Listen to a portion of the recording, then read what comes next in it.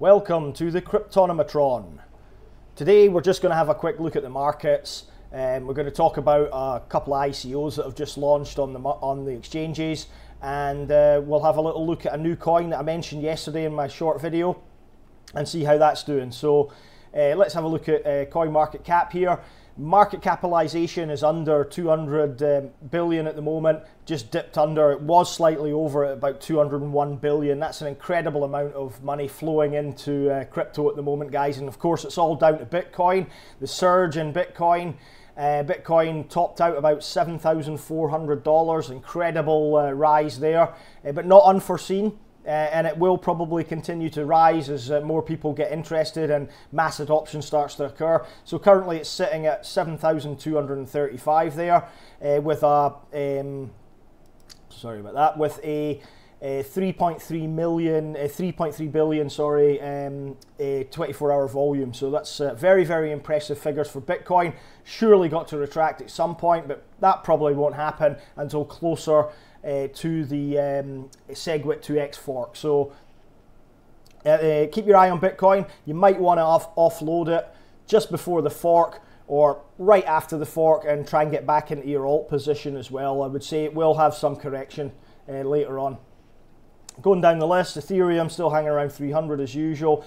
Bitcoin Cash is mirroring Bitcoin's rise.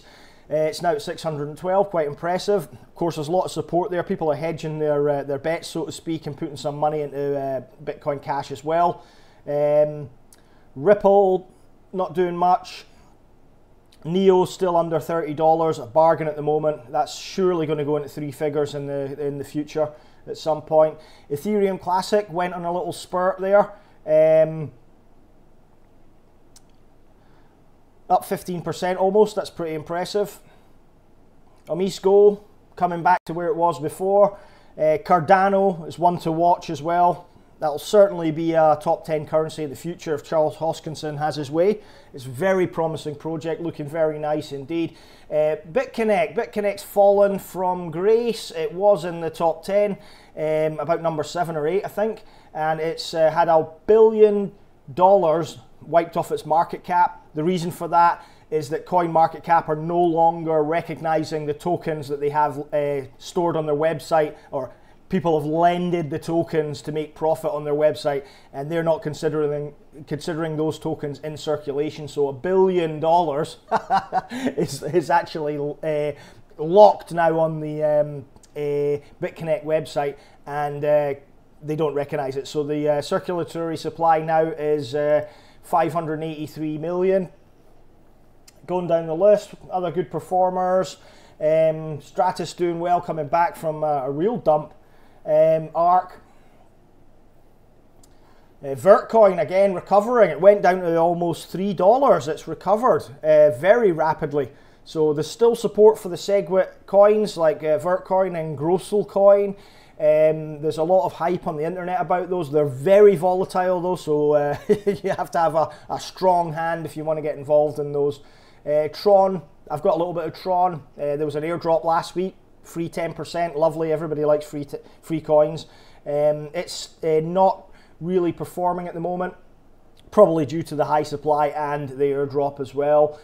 Going down, let's see what else. Everything's gaining, nearly everything's gaining anyway. Walton, what a fall from grace Walton's had. It's now under $5. It was almost at $4. It seems to be recovering a little bit now, but I think it was oversold. There was a lot of hype about it, and now it's coming back to its true value, I think.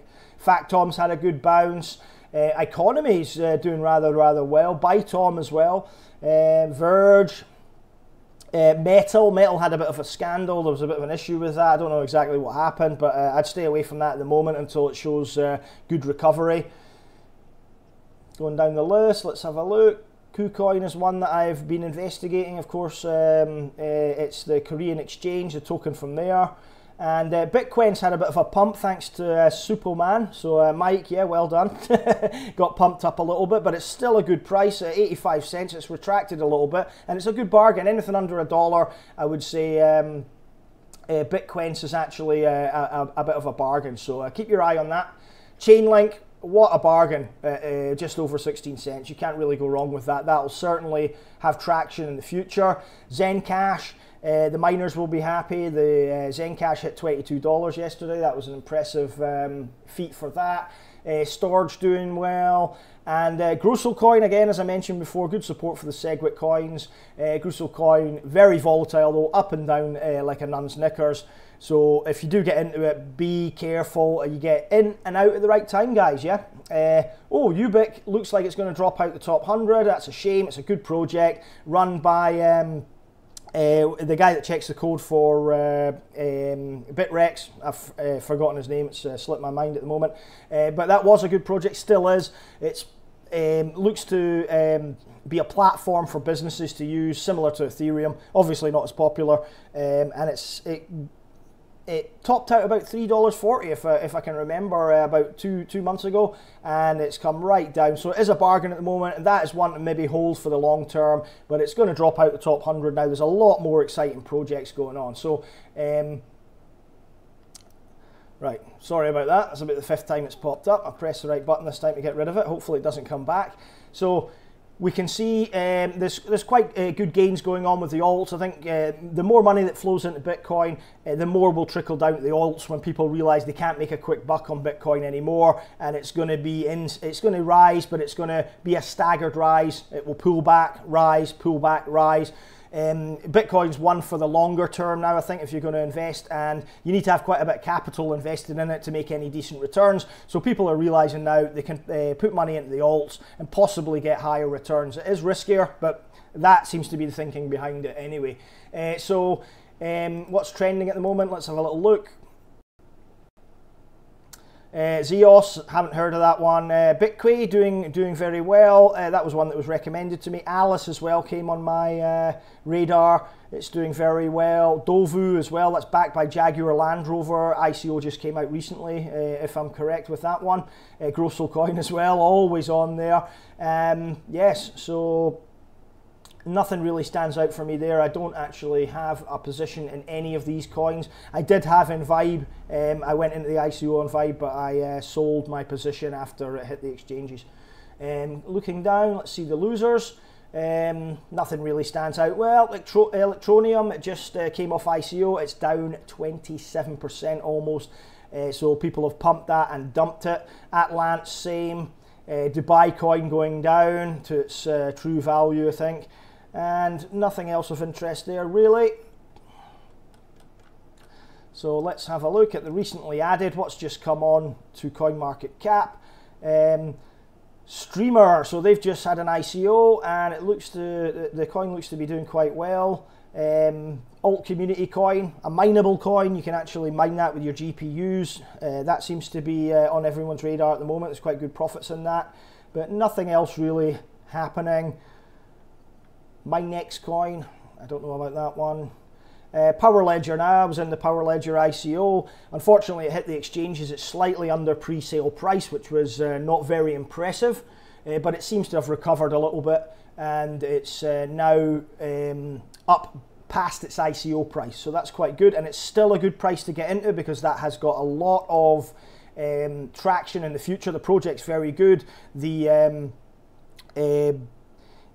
Basically, the project is they're going to use green energy, and they're going to resell power from solar power, wind power, biomass, etc. that has not been used. So essentially, if you've got a solar facility or you power your house with solar, you can sell the excess energy that you don't use back to the government. It goes back into the grid. Now, the reason why it's going to work is because it's already a proven concept. It's actually an idea from Scotland. What happened was a company in Scotland, and a crowd-funded company, not an ICO, this was before the cryptocurrency space really happened. They had a concept that they could buy excess electricity and sell it back to the user at under government or under national electricity grid prices. They did so. There was a big uproar because everybody wants the cheapest electricity or power that they can possibly get. So the concept is proven. Power Ledger are just going to use the blockchain to facilitate that. So it's a good project, good team behind it, and there's a lot of traction in it. I think it's probably undervalued as it is at the moment. I would say it's a medium to long-term hold for me. I have some of these. As I said, I got in at pre-sale at the ICO, so I'm gonna keep on to them. I'm not going to flip them. I'm going to see where it goes from here. So the other ICO that I was looking at recently was EtherParty. Now, EtherParty seems to be coming back, but it really had a dump after it hit the exchanges, and it hit the exchanges at a low price, so there wasn't much profit to be made. There still isn't, and I took an L on this one. Actually, I took a loss. I had some of the tokens. I got in at ICO stage, and I just cut my losses and got rid of them. I don't think the project has the legs to compete with the other players in the space, like Blockcat, and the community don't seem to have the support. If you post anything negative on Reddit or any of the other channels, you're quickly deleted. There doesn't seem to be any exchange of views allowed, so I'm out of this one, guys. I don't see it going anywhere in the future. I don't have any belief in it, and I think the token sale was handled badly. There was a lot of tokens. We're talking about millions of tokens. There's 1 billion total supply, but 1 million tokens hit the exchanges and we're offloading it under ICO and pre-sale prices. So where those tokens came from, we don't know, but it really caused the after effects, and the investors not too happy about that. So yeah. It's a good price if you want to get in now. Will it go much higher? I don't think for the long term. You might be able to make some quick profits, who knows. But let's move on now. And my next one is Modum. Now that came off ICO a week or so ago. It's at a very good price now. It's a supply chain coin, much like Walton.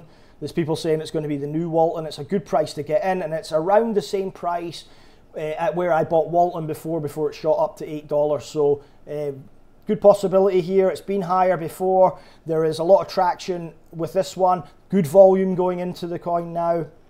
Low circulating supply and excuse me, low total supply. So this might be one to watch. Keep your eye on this one. Moving on. Just to let you know, I'm now mining POWR coin and making some decent returns on it. Made 15 coins already, found 4 blocks, which is quite nice. I've got 2 small rigs on it with a total of 220 mega hashes. It's as I mentioned yesterday, it's actually, I was told on my YouTube channel that it is the first Dagger Hashimoto coin or algorithm coin or token to implement masternode system. So that's quite interesting. When the masternodes come out, there's bound to be a bump in price on this one. So yeah, keep your eye on POWR, guys. Let's have a little look at see what it's doing. It was about 29 cents yesterday. And yeah, it seems to have fallen a little bit, but it's still around there. It's very low supply, very low volume at the moment because it's a brand new community built coin. And they've got some good ideas for it. So I've started to mine it, and I think it's got good value in the future. Okay, so that's me for today, guys. I'll do another video tomorrow. This was really just impromptu. I might do one of these every few days just to assess the market. If you like it, give me a like below, subscribe to my channel, and thanks for watching. I'll see you tomorrow.